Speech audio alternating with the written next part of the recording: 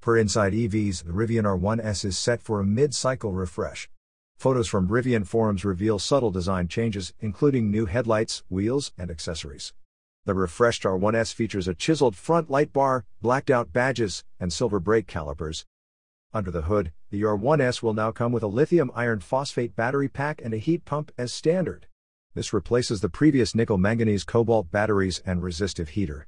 Charging speeds remain at a peak rate of 210 kilowatts for the new 92.5 kWh battery. Rivian may unveil the updated R1S on June 27 during its annual Investor Day. You are listening to UON News.